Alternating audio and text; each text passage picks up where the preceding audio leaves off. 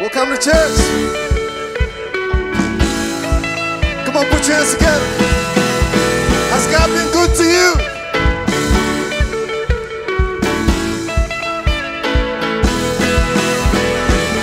Mwari wa kanaka, mwari wa kanaka, mwari wa kanaka, mwari wa kanaka, mwari wa kanaka, mwari wa kanaka. Iya iya,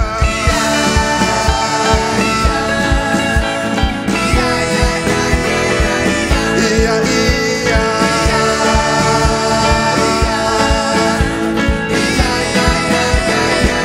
iya iya.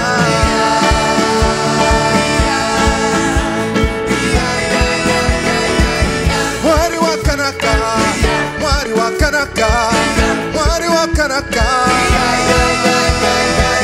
Mwari wa kanaka, mwari wa kanaka, mwari wa kanaka. Iya iya.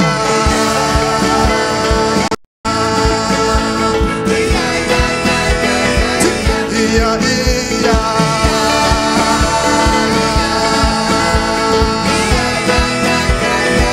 Iya iya.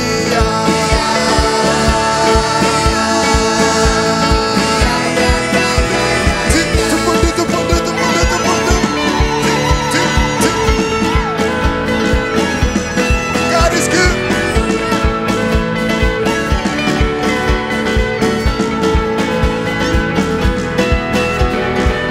Jesus is good to me. Oh, yes. Jesus is good to me. Oh, yes. Jesus is good to me. Oh, yes, yes, yes, yes, yes, oh, yes. Jesus is good to me. Oh, yes. Jesus is good to me. Oh, yes. Jesus is good to me. Oh, yes, yes, yes, yes, yes, oh, yes. Iya iya.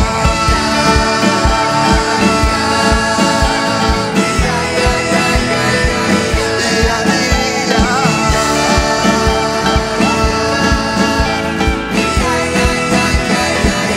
Jesus is good to me. Oh, yes. Jesus is good to me. Oh, yes. Jesus is good to me. Oh, yes, yes, yes, yes, yes, oh, yes. Jesus is good to me. Oh, yes. Jesus is good to me. Oh, yes. Jesus is good to me. Oh, yes, yes, yes, yes, yes, oh, yes. Iya iya.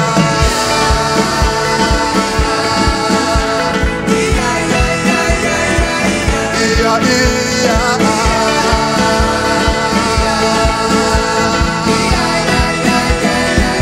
Iya iya.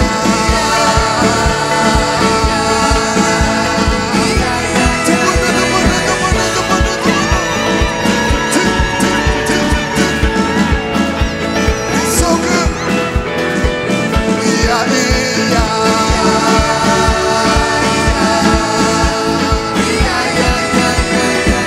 Iya iya.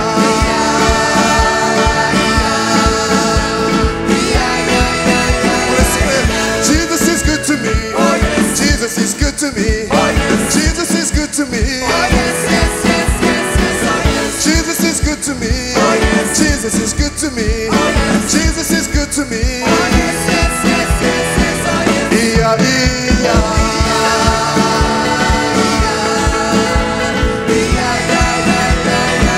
Iya iya.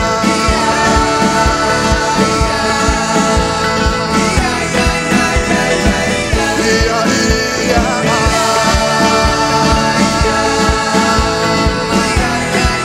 One more time. Iya iya.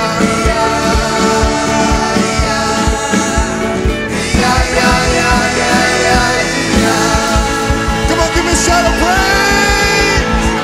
Our God is good, amen. Thank you, Jesus. Are you glad this morning? Come on, put your hands together. We thank you, Jesus. For our God is good, and He never gives up on us.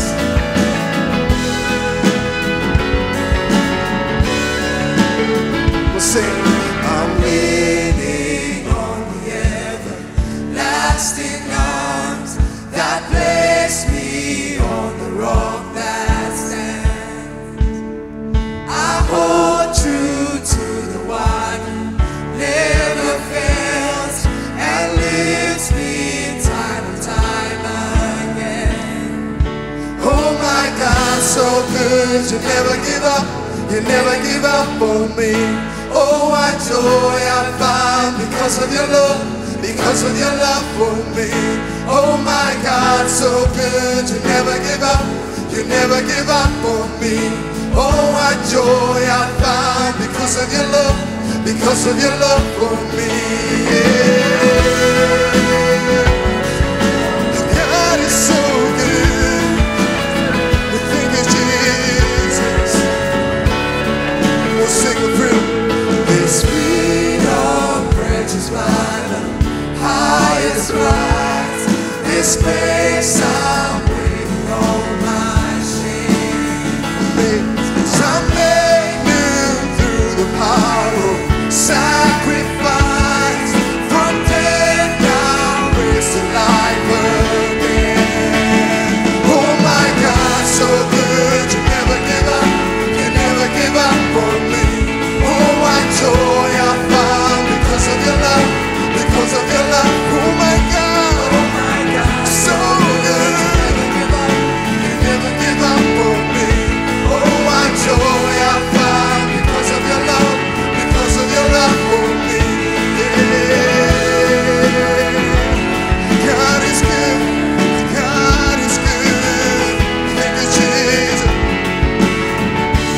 Come on, put your hands together. You are good. You're so, so good, Jesus. For I'm not as left to sing, so I'm singing. You are good. Where every Christ to rise in your freedom. You are good. When you make a promise, Jesus, you keep it. You are good. So I praise your name as long as I'm breathing. You are, come on, lift it up. For I'm not a slave to sin, so I'm singing. You are good. Burning the cross and rising your freedom. You are good. When you make a promise, Jesus, you keep it. You are good. So I praise your name as long as I'm breathing. Come on, sing one more time. For I'm not a slave to sin, so I'm singing. You are good. Burning the cross and rising your freedom. You are good. Oh, when you make a promise, Jesus, you keep it. Yes, you do. You are good. So I praise your name as long as I'm breathing. You are good.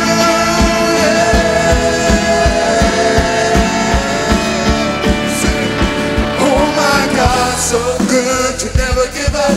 You never give up on me. Oh, what joy I find because of your love, because of your love for me. Oh my God, so good. You never give up. You never give up on me. Oh, what joy I find, joy. Because of your love. Sing it again. Oh my God, so good. You never give up on me. Oh, what joy I find because of your love, because of your love. So one more time. Oh my God, so good.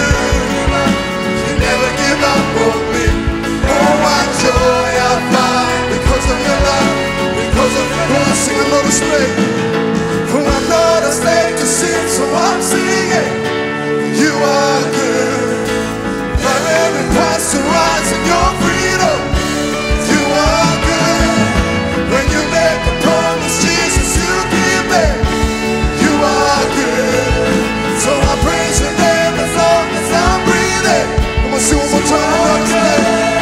But I'm not a slave to sin, so I'm singing. You are good. For every Christ to rise in your freedom. You are good. Jesus, you keep it. You are good. So I praise your name as long as I'm breathing. You are good. Oh my God, so good. You never give up. You never give up on me.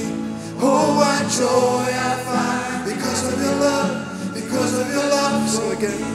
Oh my God, so good. You never give up. You never give up on me. Oh, what joy I find because of your love, because of your love. One more time. Oh my God, so good. You never give up. You never give up on me. Oh, what joy I find because of your love, because of your love for me. We thank you for your goodness. Let's just continue to worship Him. God, you're so good. God, you're so faithful. And you are kind, you are merciful, you are loving. What a good God you are. We lift up your mighty name this morning. Thank you for your faithfulness, Lord. Thank you for your name, Jesus. We bless your name, Lord.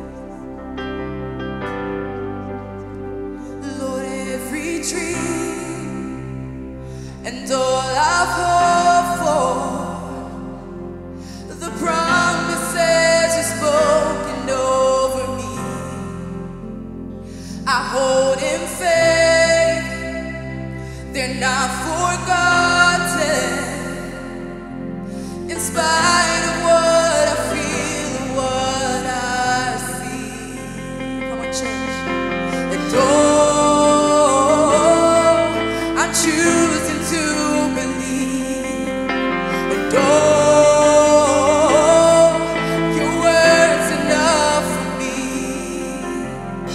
I'm confident of this, that I will see your goodness in the land of the living, in the land of the living. One thing will never change.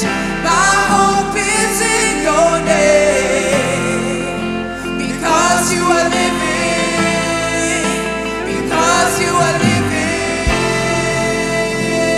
Oh Jesus, you're alive and you're working right now. Yes, you are. Let's sing it out. You are creator, you are creator and redeemer. You take the broken things and make them. So are you working? And while I'm waiting, I will lift a song. I will lift a song and sing my praise to you. I will lift a song. I will lift a song and sing my praise to you. Yeah. I'm confident of this, that I will see your in the land of the living. We'll see your goodness, Lord. You are faithful. One thing will never change.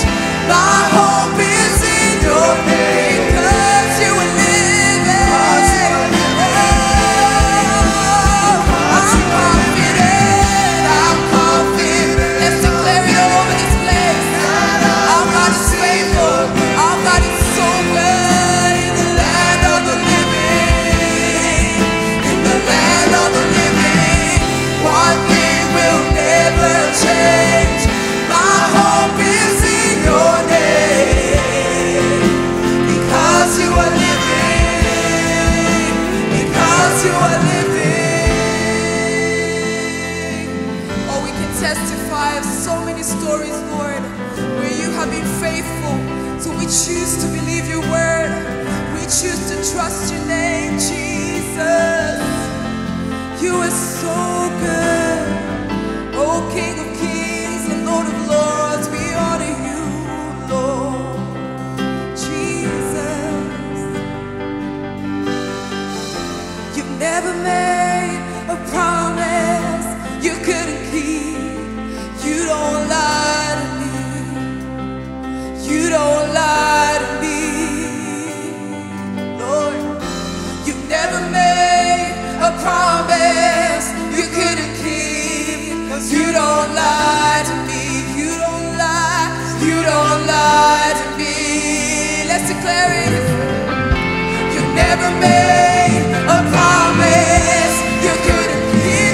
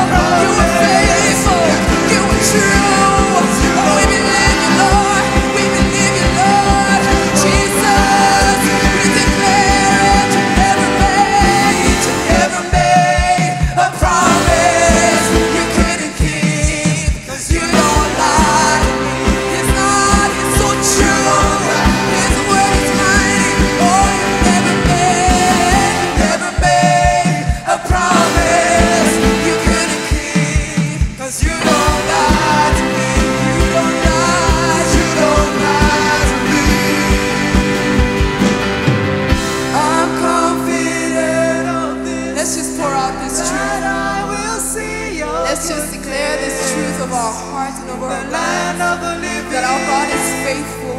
He will complete every work that He has begun. Our God is a faithful God, that He remembers His covenant of love to the thousands of generations, to those that love Him. Oh, you love us, Lord. I'm confident. Oh, you never forget that I will see. You never fail in the land of the living. Oh, in the land of the living, one thing will never change. My hope is in your name, because you are living, because you are living. Oh, we got so many stories to tell, Lord, of your faithfulness. Oh, we have so many tales to tell. But the greatest one is that you love us and you sent your Son for us, and that He rose from the grave for us. And we are called your children, oh God. We are your children, Lord. Oh, we've witnessed your goodness. We've witnessed your goodness, oh God. We've witnessed your faithfulness, your mighty hand, Lord. Oh, we've seen your greatness, Lord. We are grateful. You're so faithful, Lord. Oh, we worship. Thank you, Lord.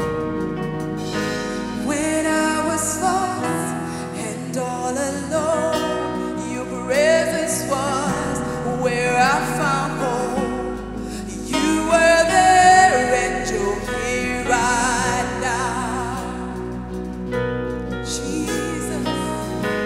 In every high and every low, you've never left me without hope. You were good and you're good right now. I've witnessed your faithfulness. I've seen you bring life with it. So I'll pour out my praise again. You're worthy, God, you're worthy of all of it. Your promises never fail. I've got stories I'll live to tell. So I'll pour out my praise again. You're worthy, God, you're worthy of all of it. You left the throne. You left the throne and chose the cross. Laid down your life to rescue us. The Savior then, the Savior now. Oh, but even death was not the end. You conquered hell to rescue live. Resurrecting then, resurrecting now. Oh, you're resurrecting then, resurrecting then, resurrecting now. I've witnessed your faithfulness. I've seen you bring life with it. So I'll pour out my praise again. You're worthy, God, you're worthy of all of it. Your promises never fail. I've got stories I'll live to tell. So I'll pour out my praise again. You're worthy, God, you're worthy of all of it. You're worthy, Lord. You're good and I've witnessed it. You're strong and I've witnessed it. You're constant, I've witnessed it. And I'm confident I'll see it again and again. You love and I've witnessed it. You heal and I've witnessed it. You say witnessed it, and I'm confident I'll see it. You're good, and I've witnessed it.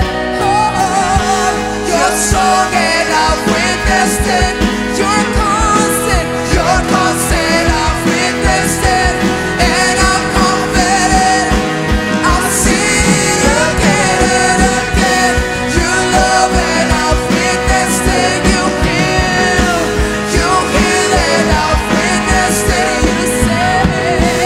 You say that I've witnessed it, and I'm confident I'll see it again and again. I've witnessed your faithfulness. I've seen you bring life with it. So I'll pour out my praise again. You're worthy, God, you're worthy of all of it. Your promises never fail. I've got stories I live to tell. So I pour out my praise again. You're worthy. Let's sing it out one more time.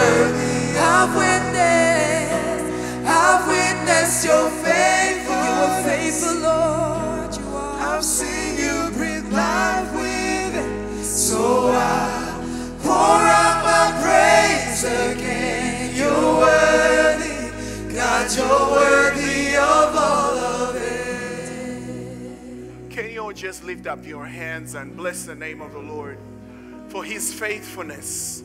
His promises never fail. Just release that worship from deep down your heart and just bless the name of the Lord who never fails. Hallelujah. God, we bless your name this morning. Oh, how we love you. Thank you, God, for being faithful, reliable, dependable, the God who will never change. You've never failed. Your track record is still flawless, God. You are a miracle worker. God, we worship you and we bless your name in this place. God, we've witnessed so many different things that you've done in our lives, and we just want to say thank you, Lord. Oh, how we love you. How we bless your name. Jesus, you're worthy, worthy, worthy of all glory, of all honor. We worship you, Jesus. We worship you, Jesus. We love you, Jesus. We love you, Jesus. We honor your name, Jesus. Oh, thank you, God. We're still witnessing it because you haven't changed, and you are faithful in every circumstance, God.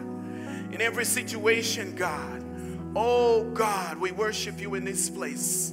We lift your name on high. You are worthy, Jesus. Hallelujah, hallelujah, hallelujah. We bless your name this morning. We thank you, God, for your faithfulness.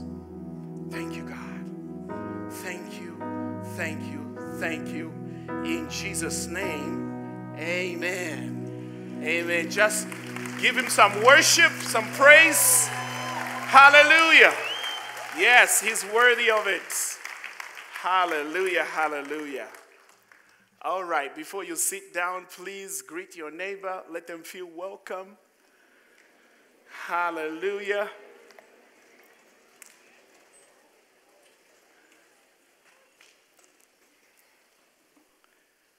All right. Now, if you have come here to fellowship with us for the very first time, we want to give you an MLFC welcome. Amen. So, if you are here for the very first time, would you kindly just wave your hand? We just want to appreciate you. I see that hand over here. I see that hand over there. I see that hand. Hallelujah. Thank you. I see that hand. Thank you so much. Our visitors, if you didn't make a stop at the Welcome Center, which is located to my left as you exit the doors at the back there with a pop-up banner that says first-time guests, please do so at the end of the service. We just want to connect with you, get to know you a little bit more, and answer any questions that you may have about Miracle Life Family Church. One more time, let's just appreciate them. Thank you for spending time with us this morning. Amen. All right. This morning we have a funeral announcement Lumba Mova, age 2, passed away on Thursday, 18th April, and was put to rest on Friday, 19th April. His parents are members of the Charleston Palm Drive Connection Group. Please keep them in your prayers, support them, especially those within that zone, that connection group. And we know that you're doing that already, and that's really commendable. And life is a whole lot better when you're doing it with other believers. Amen. Even burdens like this, actually you go through them.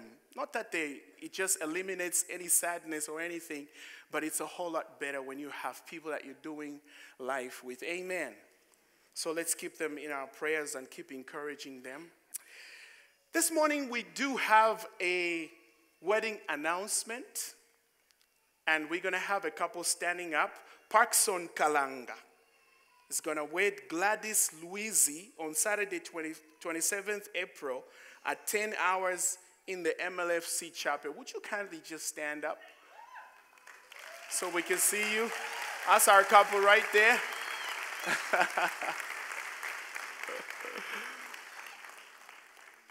Thank you so much for including us in your process.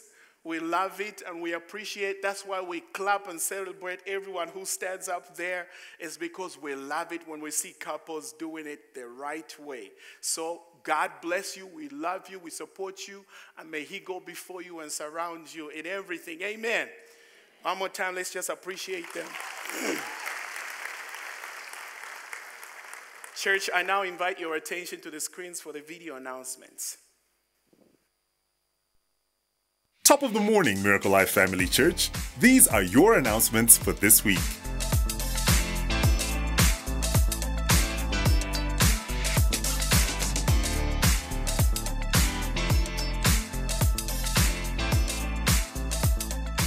The Character of God class outlines the nature of God and also shows how we can live in a relationship with Him. Join School for Life for the Character of God class on Saturday, 4th May from 9 hours to 12 hours in Classroom 3. Sign up at the School for Life table outside the foyer or via our website or the mobile app. We invite you to join us for weekly prayer sessions which take place here at Miracle Life Family Church every day. To sign up, visit the School for Life table outside the foyer. The next child dedication will take place on Sunday, 19th May. Please note that parents wishing to dedicate their children are required to go through a once-off pre-child dedication parents class on Saturday, 11th May from 9 hours to 11 hours in Classroom 3. Sign up via our website or the mobile app by Tuesday, 30th April. Men, get ready for this year's Brave Men's Conference. Join us on Saturday, 8th June at Miracle Life Family Church from 9 hours to 18 hours. This year, we have a powerhouse lineup of speakers ready to inspire, empower, and equip you for greatness. Don't miss out on the wisdom and insight of Pastor Walker Schurz, Pastor Afrika Mhlope, and Bishop Harrison Sakala. Mark your calendars and be there to experience a day that could change everything. The ticket cost is 200 kwacha, and tickets bought after Sunday the 2nd of June will not include lunch. Sign up at the Brave table outside the foyer, the bookshop during the week, or via our website or the mobile app. Ladies, if you would like to serve, sign up at the Brave table outside the foyer after the service. For more information about what's happening at Miracle Life Family Church, be sure to check out the Bulletin tab on the mobile app, visit our website, and follow us on social media. Enjoy the rest of the service.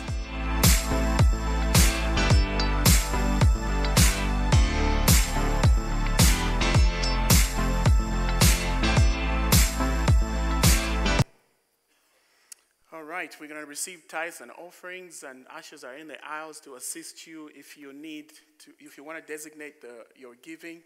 Just indicate by raising your hand and they'll be glad to assist you. There are various channels. We have mobile options, MTN, Airtel, Zamtel.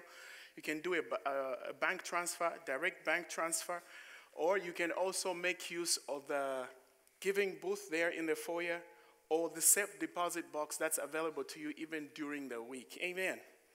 All right, so we're going to read Matthew 6, verse 19 to 21. It reads, do not lay up for yourselves treasures on earth, where moth and rust destroys, and where thieves break in and steal. But lay up for yourselves treasures in heaven, where neither moth nor rust destroys, and where thieves do not break in and steal. For where your treasure is, there your heart will be also. Now, Jesus is not dismissing the importance of securing things, investing and saving and all of the principles to do with finances.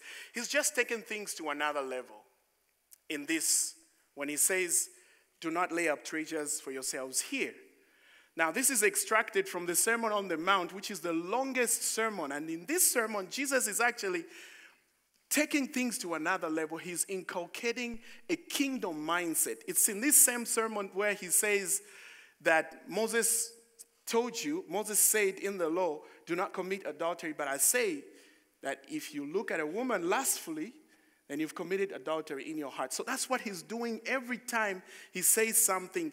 He wants them to understand that there are things that we do in the natural that have got eternal impact. He doesn't want them to just end at just understanding things right here on earth, but he's saying that our giving does have eternal effect, eternal implications. And he's inviting them to a new way of thinking about treasures.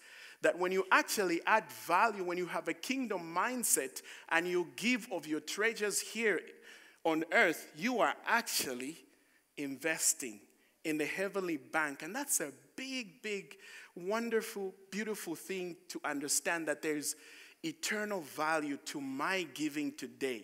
Amen. And we are adding to the furtherance of the gospel, and that we are causing for there to be souls saved because somebody is going and preaching through our giving. How wonderful is that? And we get to participate in it. Amen. So I invite you to this understanding. Some of you understand it already, and I invite you once again to realize and consider the fact that you are actually investing or depositing into the heavenly bank as you give this morning. And it's a wonderful thing. Amen. So let us pray before we give. Heavenly Father, thank you that you are doing something with our natural earthly thing. You have caused it to abound and to cause it to be so fruitful that it affects eternity, oh God Almighty. Thank you so much that you have chosen for us to participate in the things that you are accomplishing here on earth, oh God Almighty. Lord, bless the giving of the saints. Bless the gift and the giver this morning. We give you all of the glory and all of the honor today. In Jesus' name we have prayed. Amen.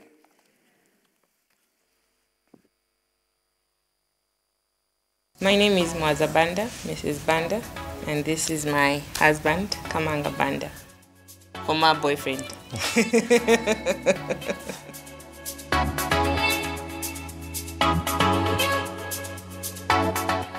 The way we benefited from the Marriage Builders course was something that actually impacted our marriage, because before the course we would have challenges, especially when it comes to spending time with your partner.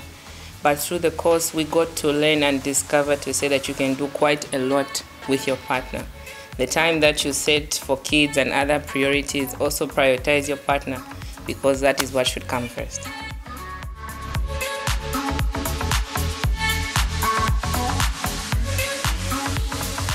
It actually made us see things differently. Yeah. Because the only thing that we had or understanding towards marriage was whatever we were taught before we got married. Exactly. Which was the traditional teachings and so on. Mm-hmm. But when we were exposed to this other one, it changed our thinking on how we understand and approach different things. Exactly. Even just how we carry ourselves is now different, because before it was, culturally, you would say you are the man of the house, everybody does this, but that seemed more or less like it was an instruction and you've got, it's like you are an army commander and then you've got all these soldiers around you. But with Am the I a builder, soldier? I'm just saying. It's an example I'm using. Okay. Yeah, so when we came for the marriage course, it changed how we look at things. And it helped us to understand that, yes, you lead the family, but you also engage the family to work with you. And we've learned to sort out problems as they come. Whenever there's an issue or I do something wrong, she does something wrong, I expect her to tell me there and then. It shouldn't take 3 days, 4 days, 1 week, and there's just picture, no sound. You're all just walking past each other. No. If I did something wrong today, sit me down. You actually even make a very big meal. After I finish eating, say, oh, you're full. Yes, okay, now let's sit here. Remember what you did. This, I was not happy. Oh, sorry for that. Why I did this was ABCD, sorry. Okay. Every equally herself.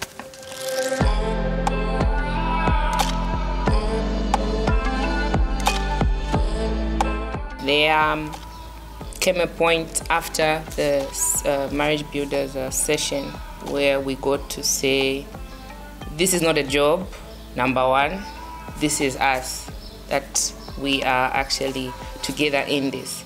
Let's have fun.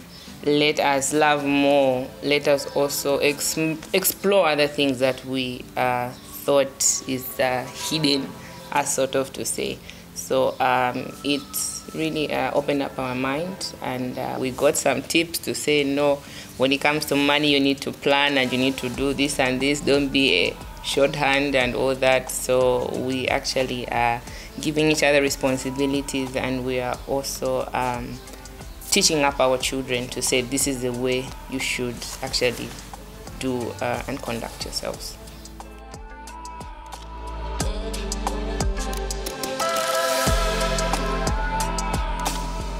As a husband, it has helped me, to exercise my role as a leader in the family, to lead and set examples for myself, my wife, and the kids, and to lead everybody and myself into a spiritual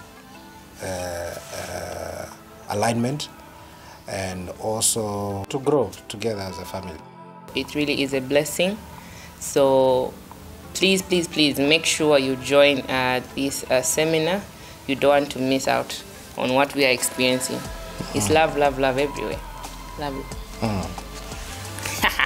Yeah. Omar.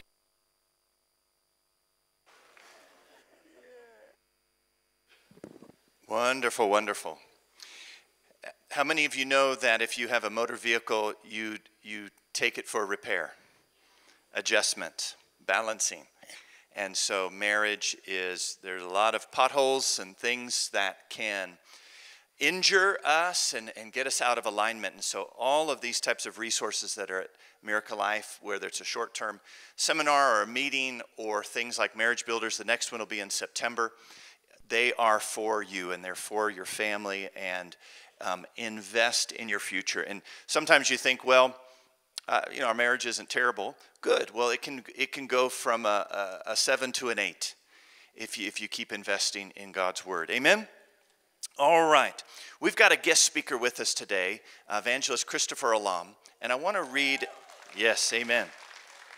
I want to read a scripture to you in Ephesians chapter 4.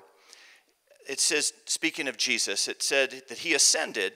Does it mean that he also first descended in the lower parts of the earth? He who descended is also the one who ascended far above all heavens, that he might fill all things.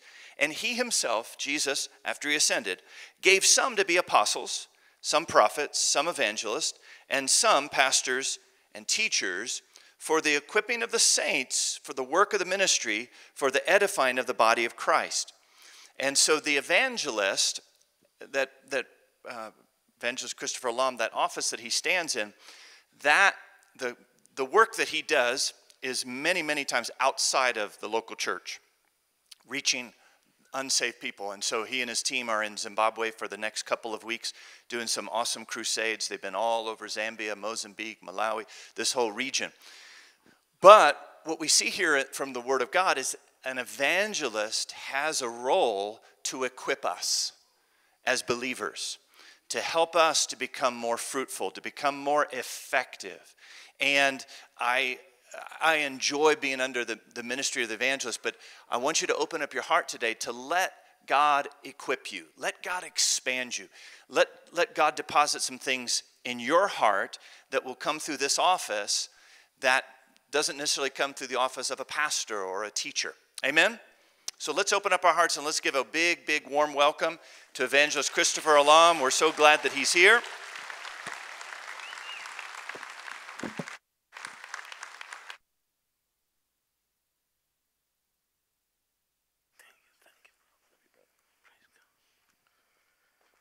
Thank you, Pastor Walker, for your kind words.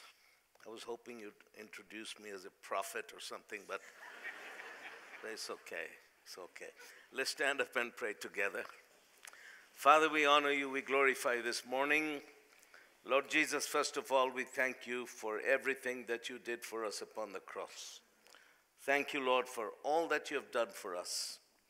And Lord, we worship you this morning. We thank you for your holy word, which is able to impart life unto us, faith unto us, and to transform us and to take us from faith to faith, from glory to glory.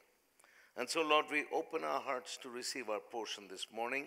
I ask you that you would touch our hearts and also let your word go forth with power and do your transforming work in us and touch those who don't know you, heal those that are sick, do miracles in this place. And Lord, for everything you do in our lives, we give you all the glory, the honor, and the praise because you alone are worthy. In the name of Jesus, amen. Please be seated. I'm honored to be here. Praise God. Praise God. Well, the Lord is good, and his mercies endure forever. Praise God. Praise God. Thank you, Pastor Walker, for actually I invited myself, so thank you for having me for today. I came yesterday. I was in Singapore, and now I'm headed to South Africa tomorrow and then to Zimbabwe. We got 2 crusades in Mbare and Chitingwiza in Harare. So we're doing this year. Our base is in Harare in Zimbabwe, but for the past 7-8 years we have not done anything in Zim because of the political situation was so bad, and it was very difficult. We didn't know whether they would allow any gatherings, and then there was a time it was impossible to buy diesel. I mean, it was a very, very bad situation. So we were here, mostly in Zimbabwe and in Mozambique. But I finally said to the team, let's do it anyway. We'll find a way to do it. And then there was a cholera epidemic around in the Harare area. So we decided to go anyway. So we just got our permit on Friday to do the crusade, which starts on Tuesday. So, because we needed permits from the health department, from the police, but we have managed to get all that. So all that is done. Praise the Lord for that. Because, authorities are hard to work with. Here they're easy. Zambia has always been good and easy for us. But anyway, so it has been good. Last year we finished very well in Africa. We went to we were in Mozambique and we were in Zambia. We were all our crusades were in the northern province last year, and I'd never been there before. And one place, I think that was Umpulungu, and there's only one airport. The closest airport, I think, was 450 kilometers away. So we had to rent a little plane that flew us there. So there was one pastor with me from America. He was like, I think 200 kilos. He was a big guy. So he and I were kind of sitting cramped together for 3 hours in that plane. And then we landed and we had a crusade there. And then we were in 2 different towns. That was, what was that city where that airport is? Kasama, close to Kasama. So we went to one town, and before I went there, Bishop David Nama, who is a friend of mine, told me, he said, brother, that's the capital of witchcraft in Zambia. Now, I live in America. In America, witchcraft is when you have a difficult mother-in-law. That's, people sometimes go, my mother-in-law, oh, that's witchcraft, that's spiritual. It's either witchcraft or it's the spirit of Jezebel, one of the two, the difficult mother. But here, witchcraft is witchcraft, So when I landed, the first crusade, they told me there was a famous witch doctor there, and they said that the police was scared of him, and the pastors were scared of him, because he used to put a spell on people and they just died. He could kill people. He could just I wish I could do that with some difficult people, But he could just put a spell on somebody and they would die. And so everybody was scared of him. And I just heard that there was such a man. I didn't know who he was, what he looked like. But what I didn't know, he showed up at the crusade one night. And actually, he came the night before. My team told me he tried every night to get on the platform pretending he had a testimony. And anyway, so one night he got on and he came on the platform. I didn't know who he was. And so instead of saying testimony, he said something to the crowd in the local language, and the whole crowd laughed. I think he just wanted to mock us and get everyone to laugh. So everybody laughed. And as he was leaving the platform, my team leader said to me, he said that you pointed your finger at him and said it's a dangerous thing to mock the Spirit of God. So anyway, he walked home, and when he came home, he dropped dead and he died. And I tell you, the fear of God came on the town, and we had a big crusade after that. And a lot of people were saved and healed. So, that was good. Then we went to a place called Gorongosa in Mozambique. And when we came there,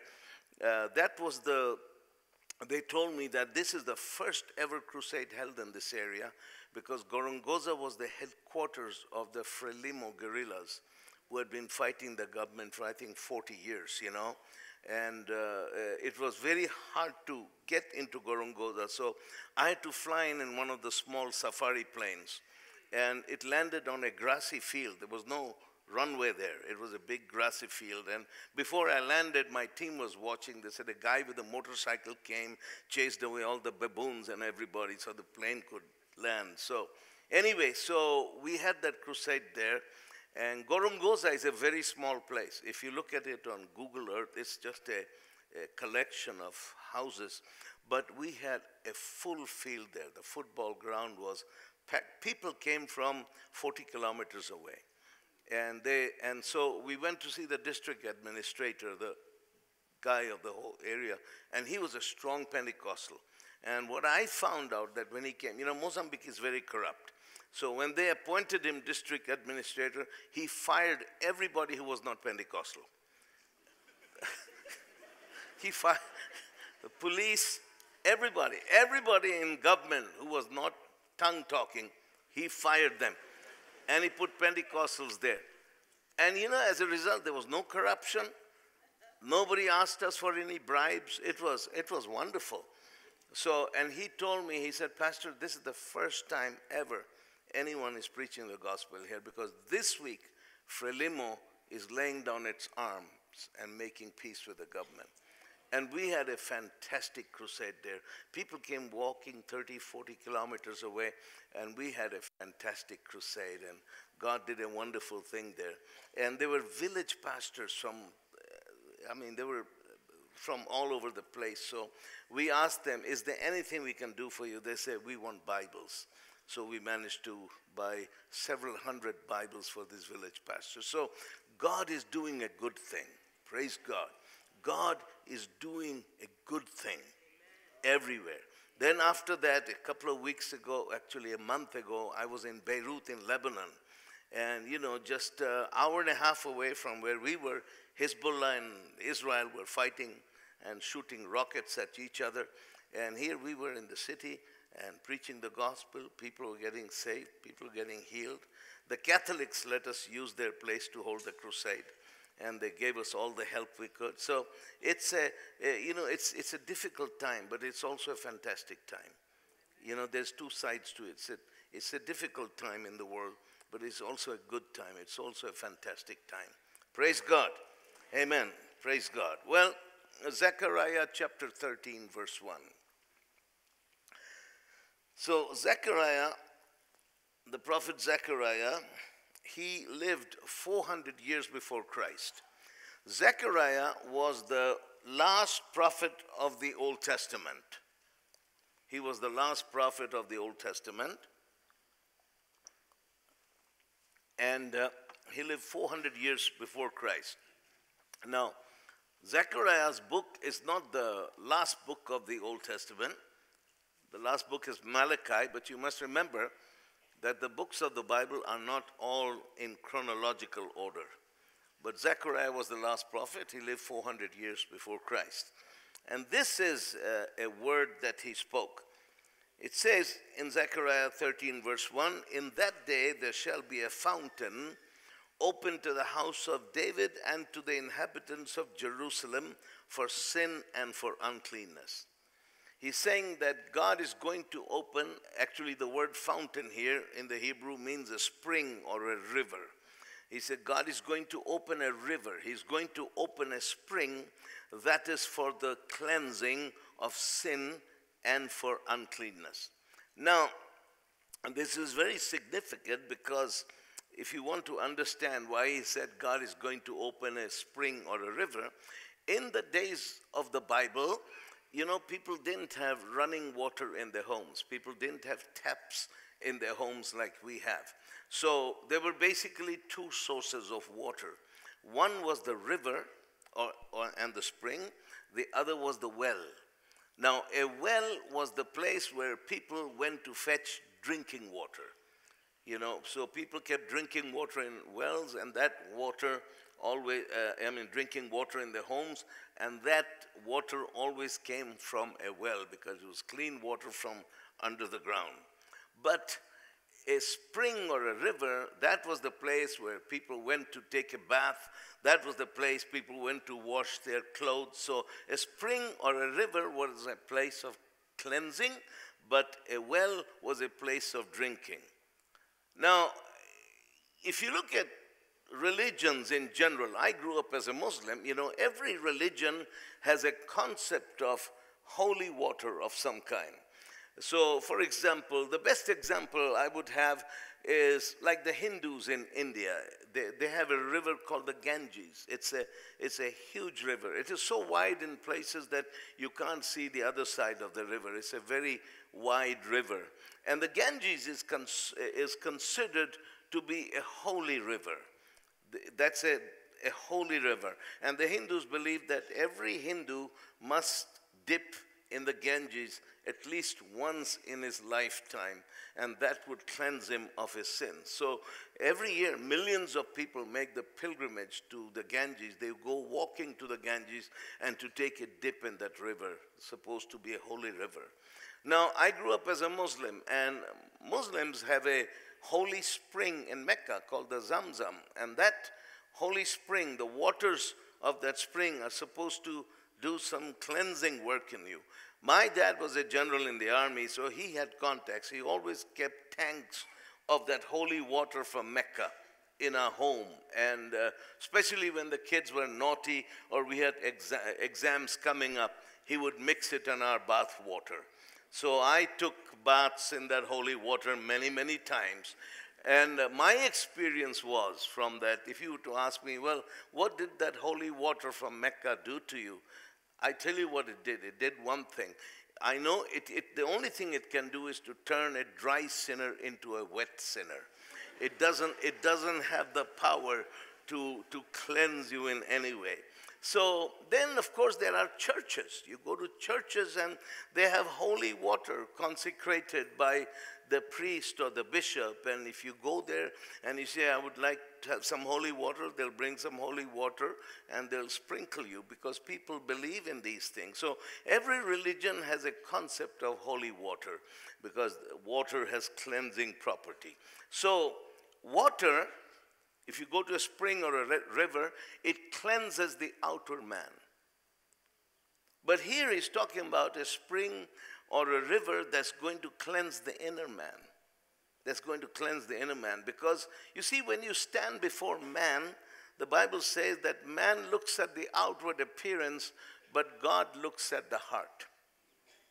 Man looks at the and so in societies where Christians where let me put it this way, in societies where Christianity is accepted and respected, where there is no persecution for being a Christian, where it's easy to be a Christian, Christianity is used by a lot of people to disguise a sinful life, where people can go to churches and yet be sinful, and they can say, I'm a Christian. Especially during election time, politicians like to be seen with pastors and go to churches carrying a Bible, so people say, this is a Christian man, I'm going to vote for him. Of course, nobody in Zambia does that, but I know in other countries they do that.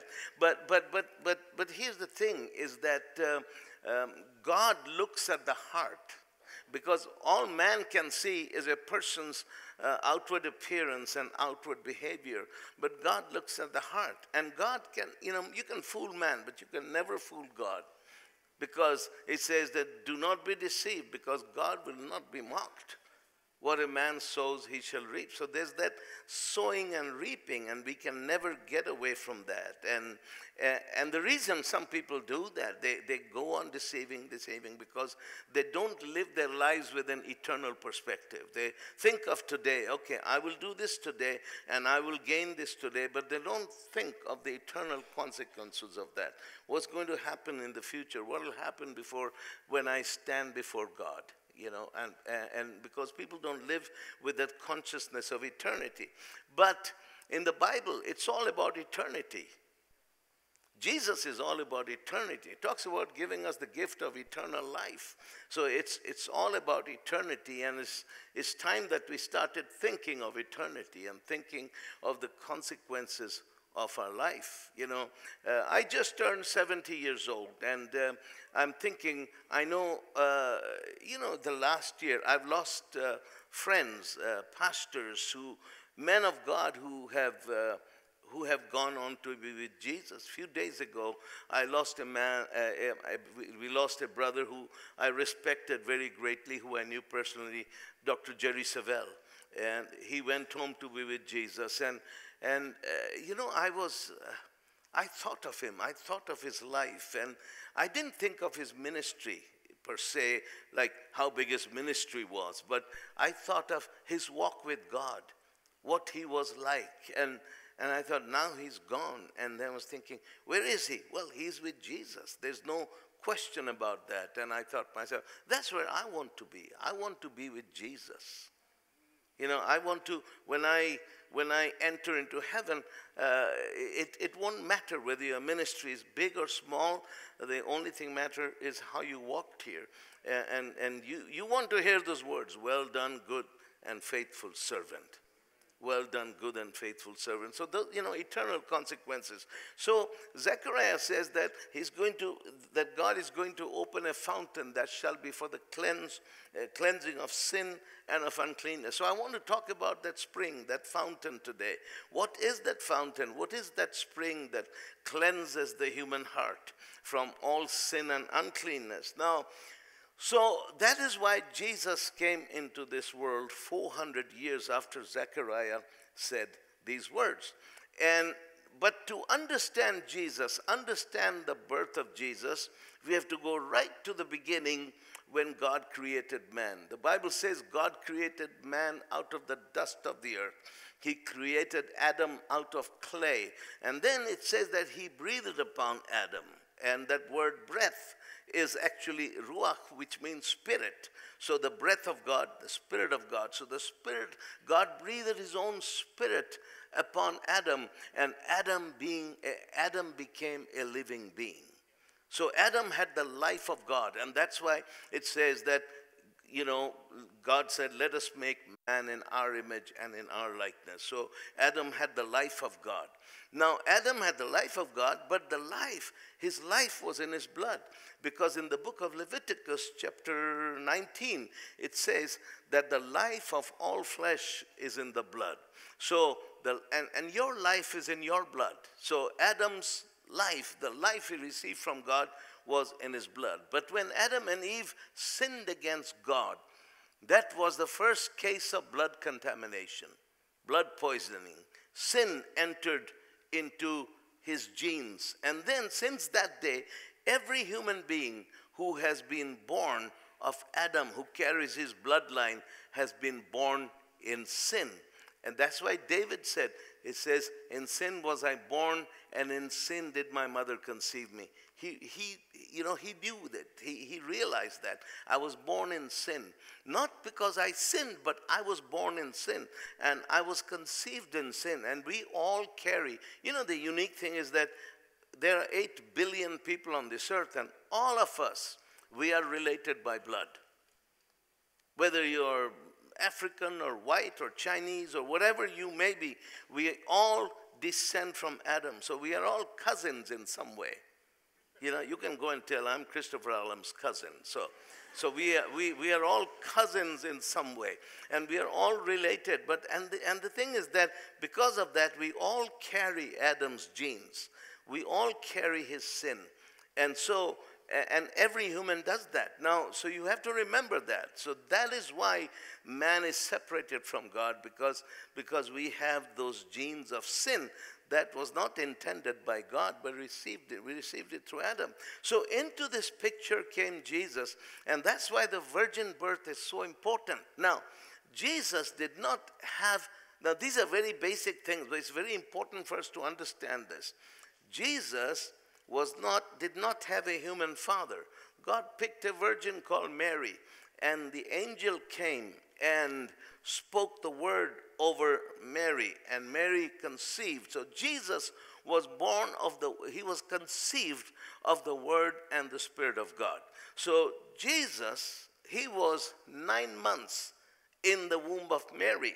Now, any medical person, any doctor will verify this for you, that when a fetus or a baby is in the womb of its mother, that baby receives all kinds of nutrition. All the nutrition it needs, it receives through that cord, the umbilical cord that connects the mother to the child.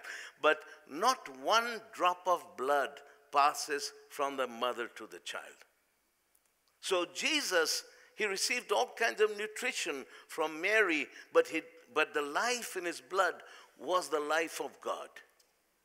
That's why the virgin birth is so important. There are churches that say, well, the virgin birth isn't important.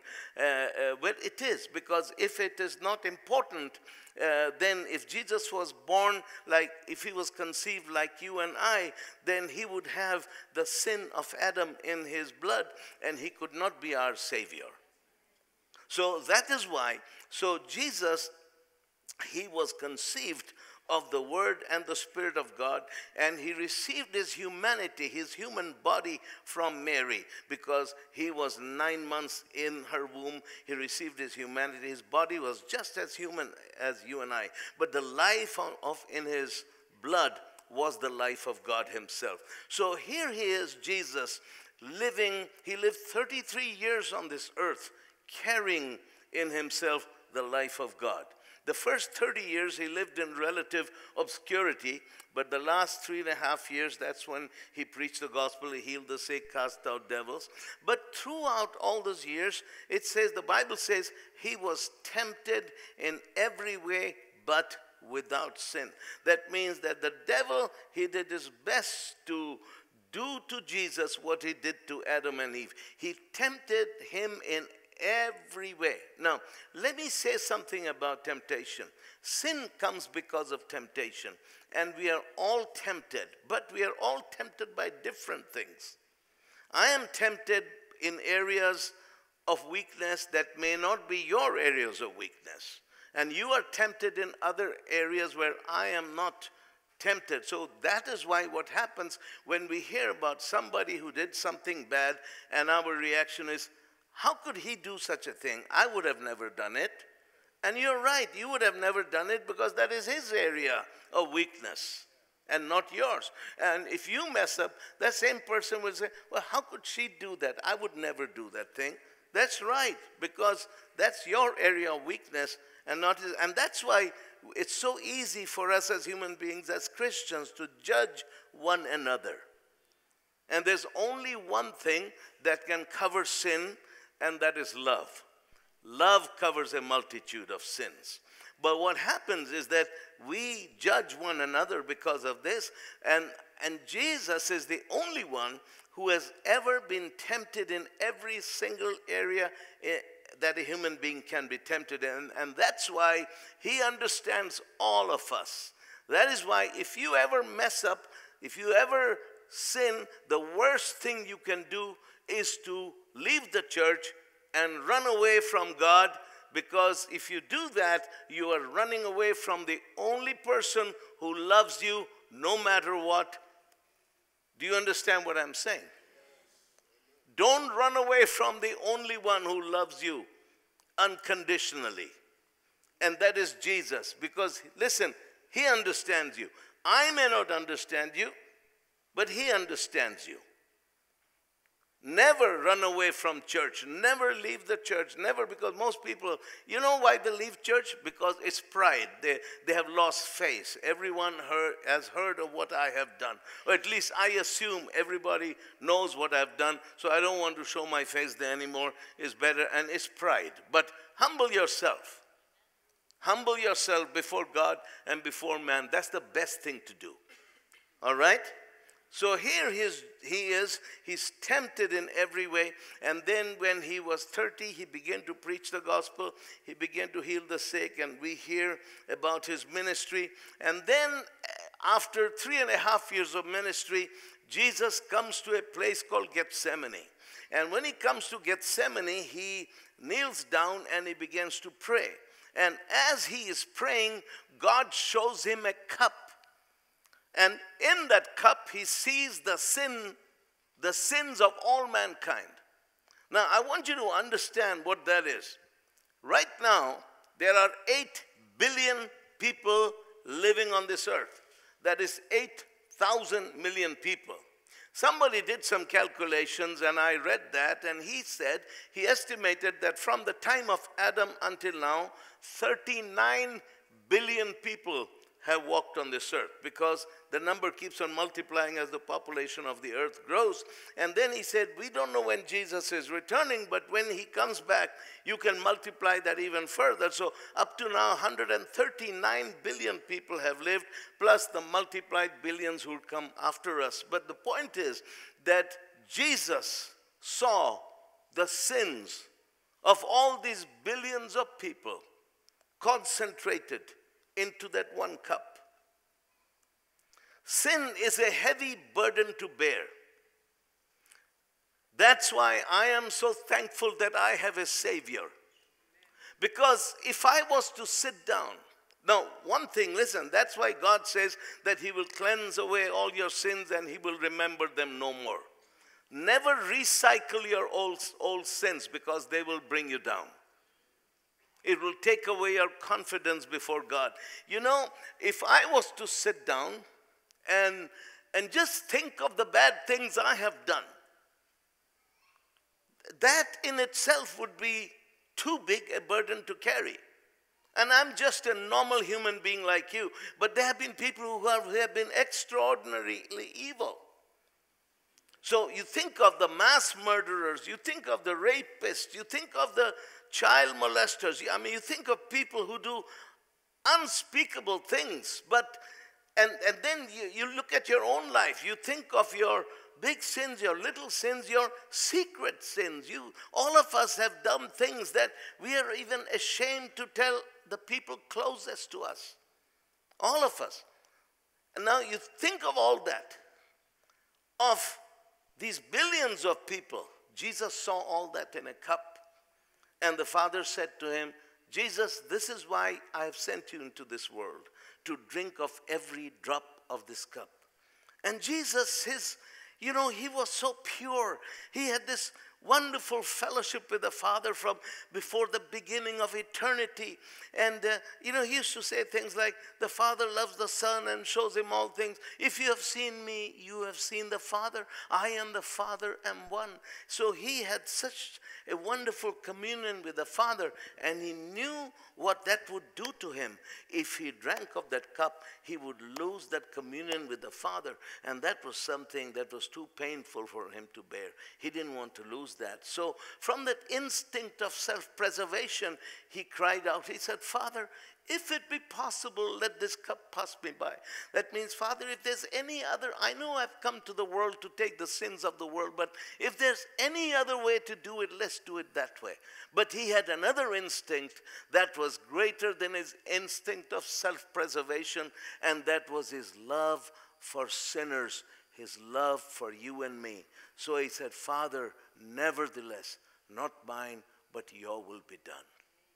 I want you to understand how much he loved you and me. When we were yet sinners, Christ died for us.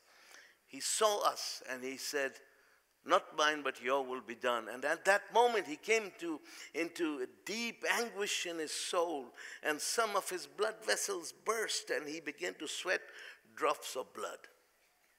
After that, the soldiers arrested him, and I'm cutting through a lot of details. They took him to Pilate, and Pilate stood there with him, and he said to the people, what should we do with him? And they were saying, crucify him, crucify him. These are the same people who had been waving Hosanna to the King a few days before. Now they were against him. And so Pilate gave him to the soldiers, and the soldiers took him to a place where they took off his outer garments, and the Bible says, that they whipped him. Now that means they took off his outer garments and they tied him up. And those Romans used to have an instrument of torture called a flagrum. A flagrum was a whip.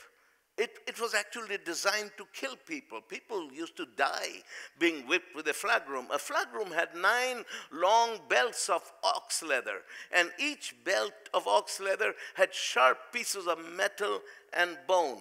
And they began to whip Jesus, and they whipped him, and they whipped him, and they whipped him. And with each cut of that whip, pieces of flesh were torn off his back, and his precious blood began to flow from his back. And the psalmist says that plowmen have plowed my back, and they have made long furrows. So his back looked like a field that had been plowed. Now, why was he being whipped? The Bible says, that the prophet Isaiah says that surely he has borne our diseases and carried our pains, and by his wounds, by his stripes, we have been healed. So when Jesus was being whipped, God took all of our diseases. And let's make it personal. God took all of your diseases, your physical diseases, your mental diseases, your emotional diseases, and he put them upon Jesus. Now, some people would say, well, why do you make such a big thing out of healing? There are churches that say, well, God doesn't heal anymore today. Then there's people who say they're Pentecostals. They say, well, okay, we believe in healing, but it's not that important. The important thing is salvation. Now, why do we preach about this? I tell you why. Do you want to know why we make such a big thing out of it? Because Jesus suffered for it. And we study and we see how much he suffered for it. So it must be important for him that you are healed because of the extreme price that he paid for you and I to be healed. That's the only reason. I know that salvation is eternal and healing is only for this life, for this body. I know all that, and you know all that. But what makes it important is not the duration of the healing, and I know that healing doesn't save you. But what makes it important is the price that Jesus Christ paid when he was whipped and beaten. And that is why I cannot be quiet about it. That is why we preach it. we teach it, we pray for the sick, and we make it a big thing out of it. And if someone doesn't get healed, we keep on teaching, we keep on preaching, we keep on praying for this, because Jesus paid a price for you to be healed. That's why it's important. That is why it's important. So he says that by his stripes we were healed. Now, he bore our physical diseases, our infirmities when he was being whipped.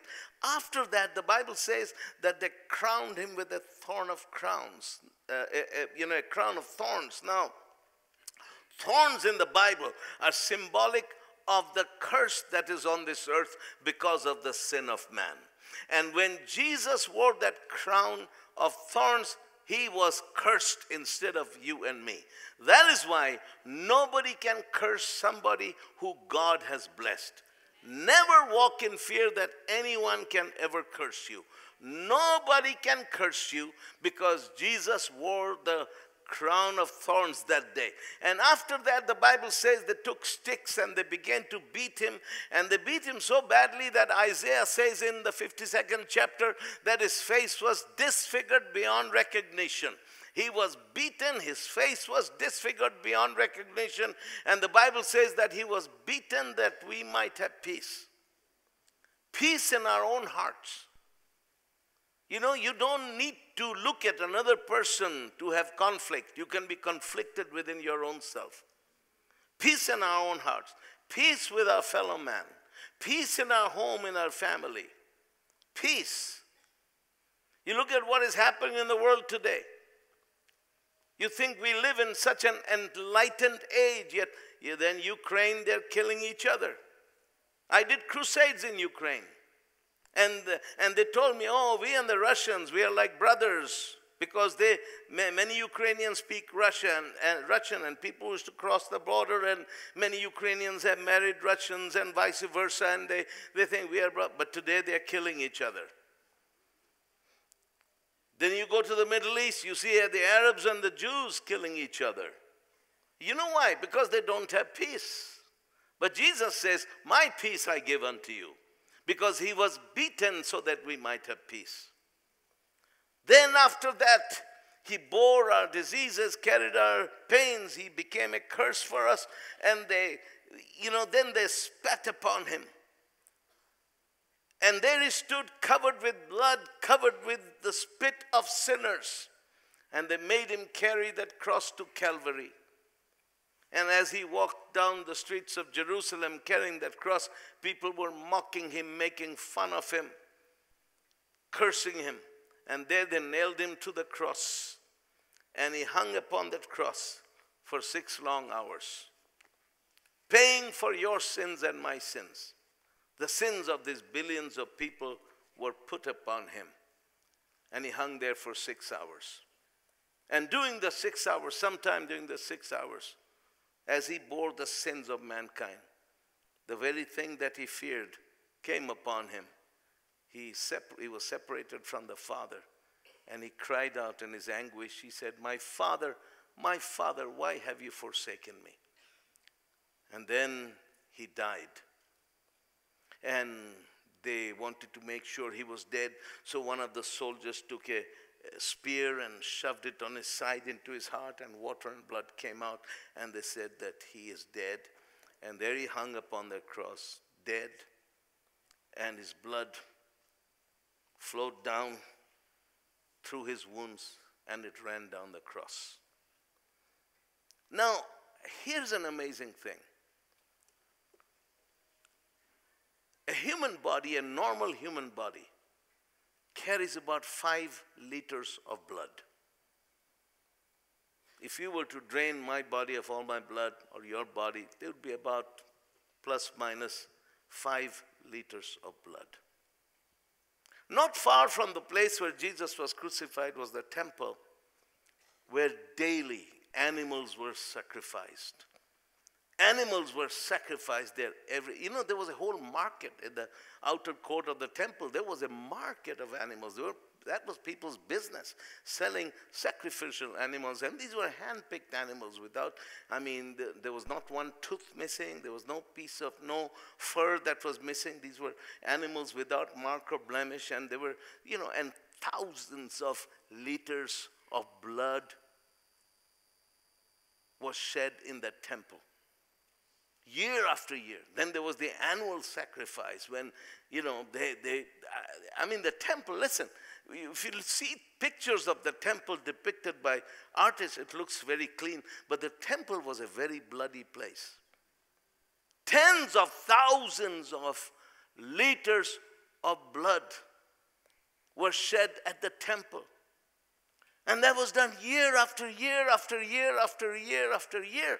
You can imagine the amount of blood that was shed in the temple, yet all that blood never cleansed people from the sin. It just covered their sin for a while.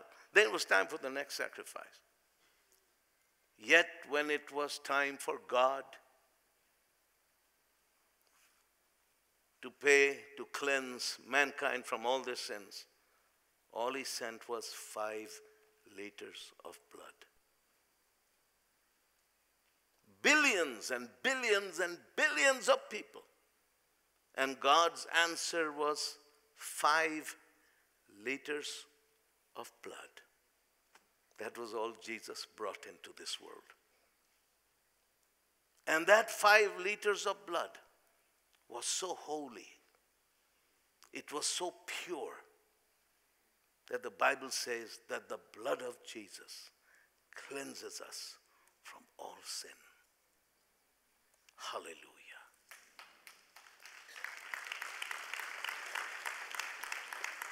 Five liters of blood. That was God's answer to the cries of sinful man.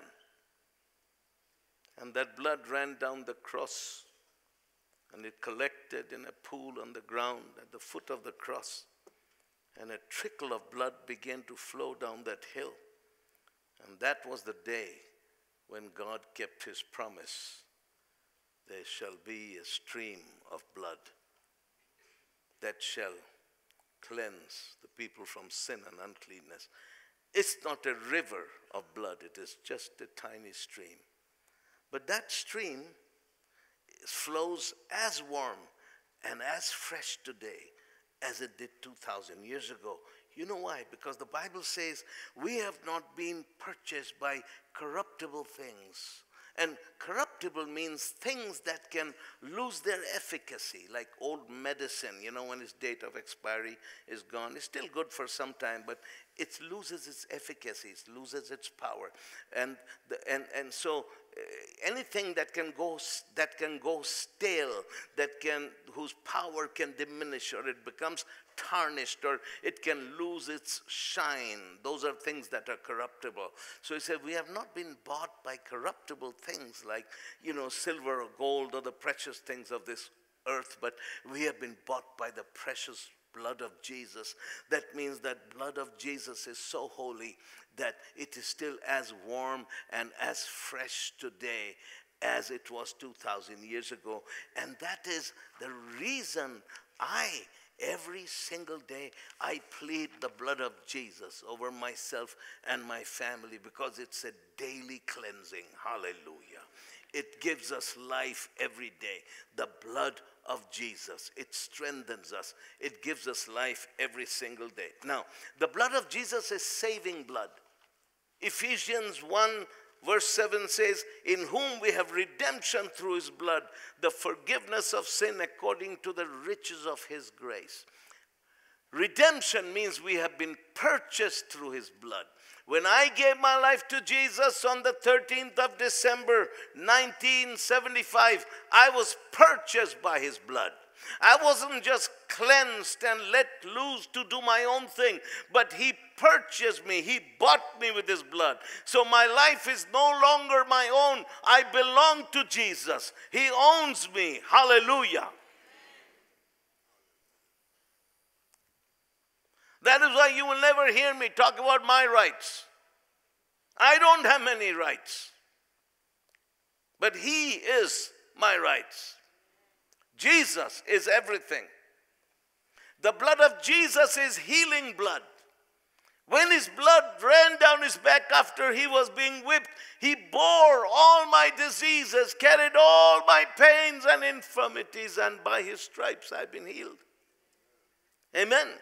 The blood of Jesus brings deliverance. Colossians 2:15 says that having disarmed the powers and the principalities, he made a show of them openly, triumphing over them at the cross. At the cross, Jesus destroyed the works of the devil once and for all. Hallelujah. The blood of Jesus speaks for us at the altar.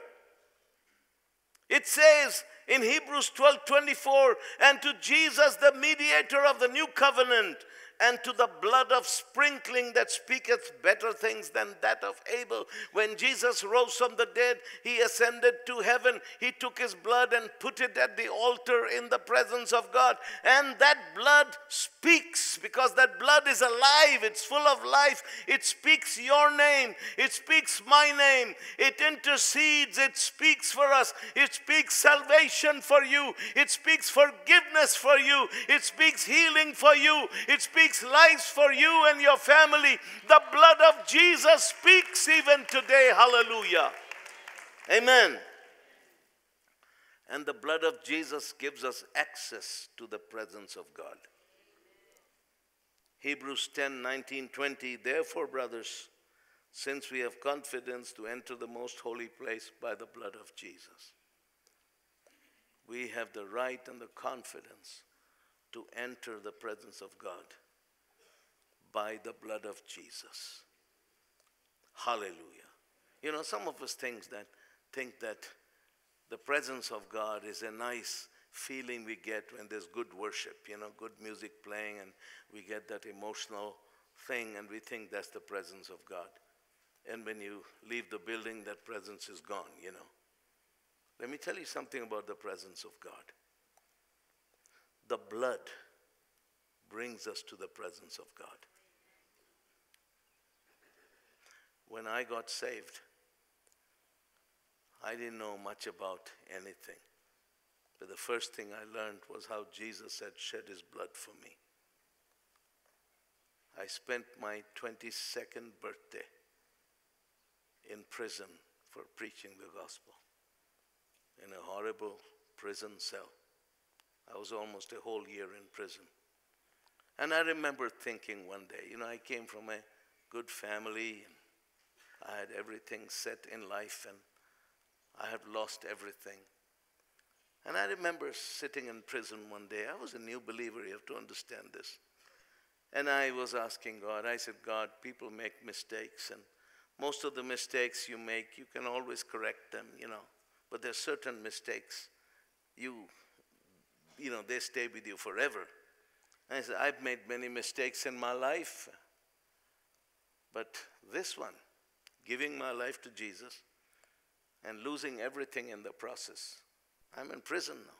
My own family has cut me off. I've lost my money, lost my position. When I come out of prison, if I come out of here alive, I will have nothing. And I said, Lord, I need to know. Because if this whole thing about following Jesus is another one of my foolish mistakes, then I have lost everything. But if Jesus truly died on the cross for me, if he is risen from the dead, and he is alive today, and the Bible is true and this thing is real, then I have gained everything. But I needed to know. But all I knew, Jesus shed his blood for me, and I said, Lord, I need to know. And there in that presence, right then, I can't describe it. It was like there was a mist or a fog that came into my room. And I had this little wooden cot, and that bed began to shake. And the presence of God filled me. And that was so real. I still remember it like it was yesterday, but that was, my goodness, that was 1976, 48 years ago. And that was the day God sealed my heart. And I knew. And they said to me, unless you go back to Islam, you're going to die in this prison. And I said, if I die in this prison, I know where I'm going, but you don't know where you're going. The presence of God seals your life for Jesus. So if you ever mess up, you're quick to repent because you don't want to lose the hand of God upon your life, and you just carry on, you just walk on. Are you with me? Thank God for the blood of Jesus. Thank God for the blood of Jesus. Let's bow our heads together. I'm out of time. While our heads are bowed, I just want to ask if there's anybody here. You say, Pastor Christopher, I need to get right with God. I need my sins to be forgiven. Or you say, I don't know whether I'm saved, but I want Jesus. I want to be cleansed by his blood. I need to make things right with God. If that is you, let me see your hand right now because I want to pray with you. If you need to make things right with God, you need your sins to be forgiven, or you need to be saved, lift your hand high enough so that I can see it. If there's anybody like that. God bless you. Anybody else? Anybody? Quickly. Lift your hand up. God bless you right there. God bless you right there. I just want to make sure I get all of you because I don't want you going back home without knowing that your name is written in the book in heaven. If there's anybody else.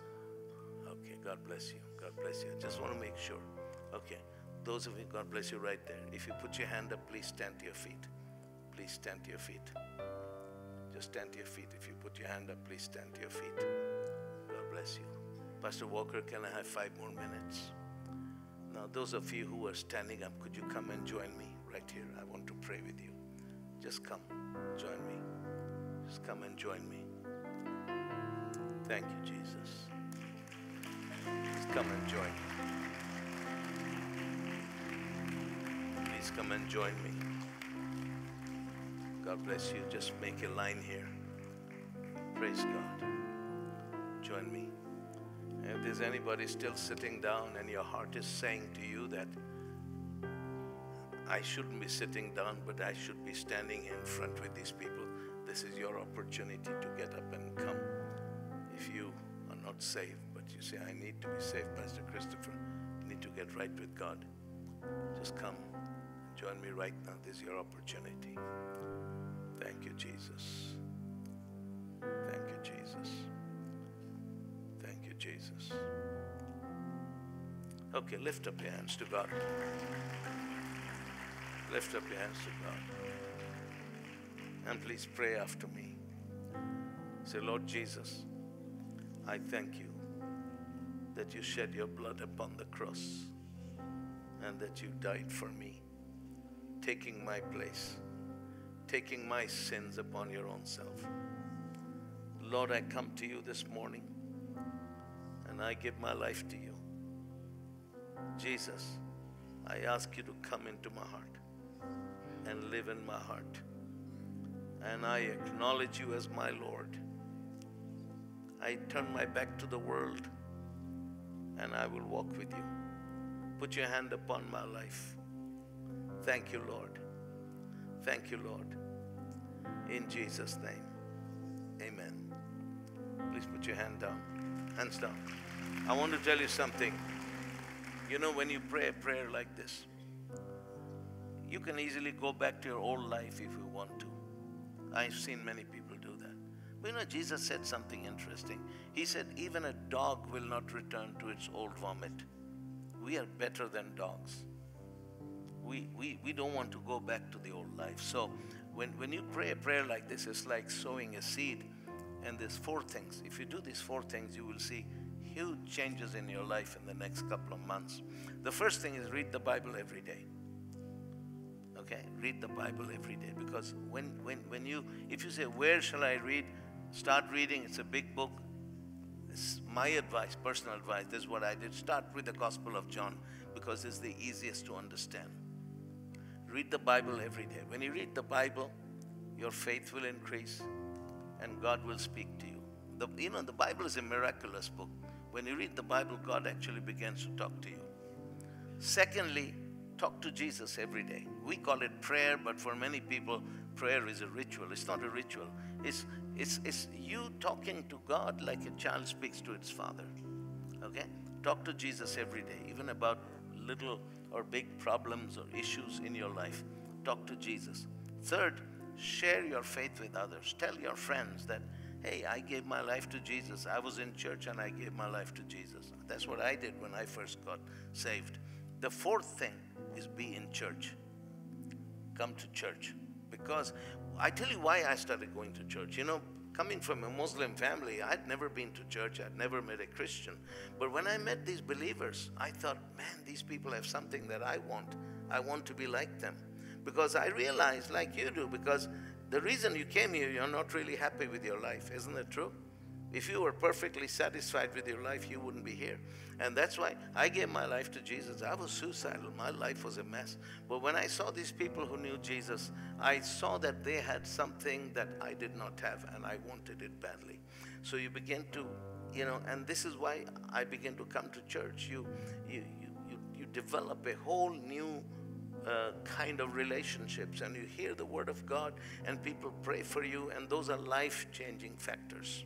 You come to church, it's a life-changing factor, okay? So read the Bible, talk to Jesus, share your faith with others, and be in church every Sunday. Be here next Sunday. I won't be here, but be here next Sunday. Would you take them aside? Could you follow this gentleman? He'll just take you aside for a couple of minutes. Okay.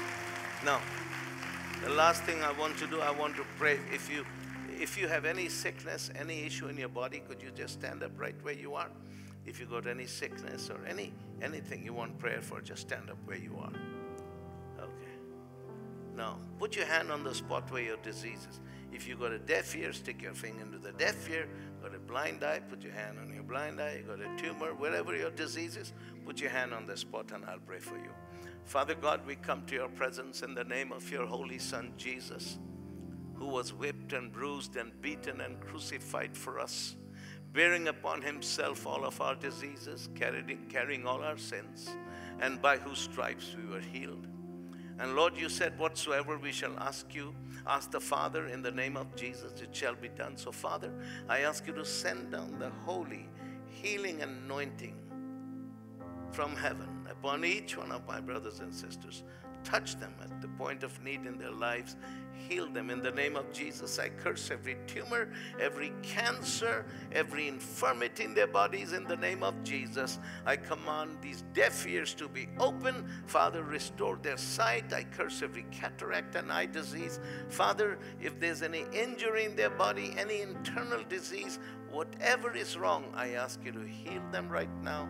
I touch you with the precious blood of Jesus, and I speak to your body and I say, be healed in the name of Jesus Christ of Nazareth, the Son of God. Jesus Christ heals you now in Jesus' name. I thank you, Father. Lift up your hands to God. Father, in the name of Jesus, I thank you for your grace upon each one of these precious people, our brothers and sisters. I thank you. I thank you. Now begin to thank God. While you just begin to thank God with your mouth, say, Father, I thank you. Pastor Walker, you could come over. Just begin to thank the Lord for what you've received. Just thank God. Just thank the Lord. Thank you, thank you, thank you. Thank you, Father, in Jesus' name.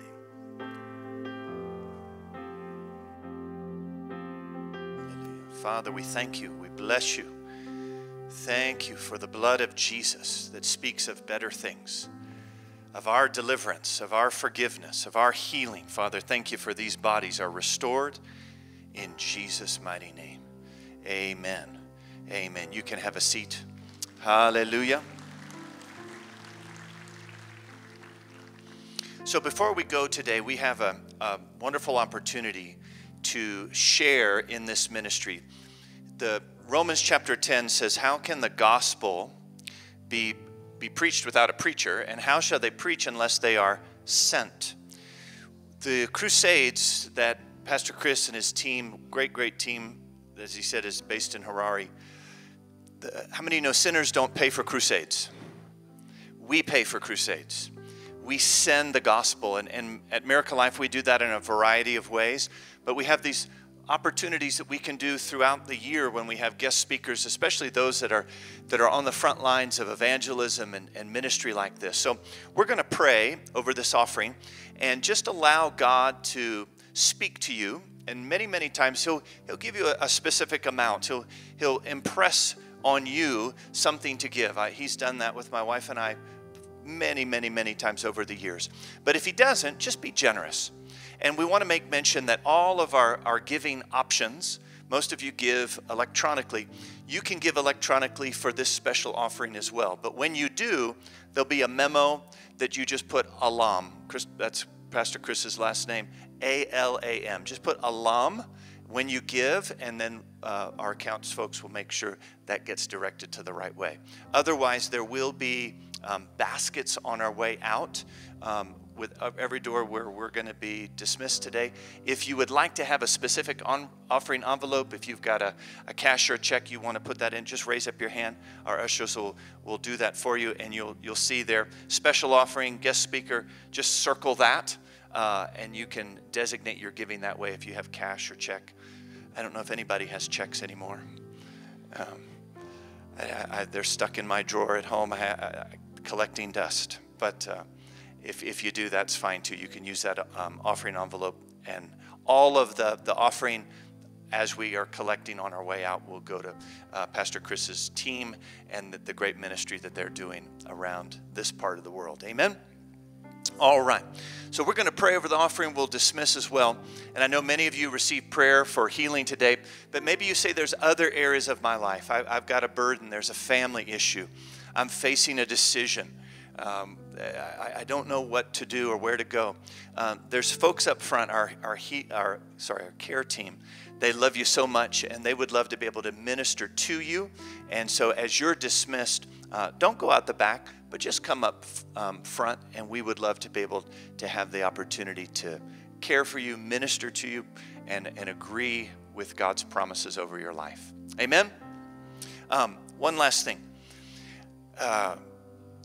This message will be in the bookshop. You can also download it this week on our website. This is a message I truly believe some of you need to hear over and over and over again. Some of even where you've been tormented, where you've got thoughts from your past. Allow the power of the blood of Jesus to cleanse you and to help you. If you've got some mental issues or depression, things like that, just listen to this on a daily basis. Amen. Put it on your phone and allow the truth of God to affect your heart. Amen? Father, we love you so much.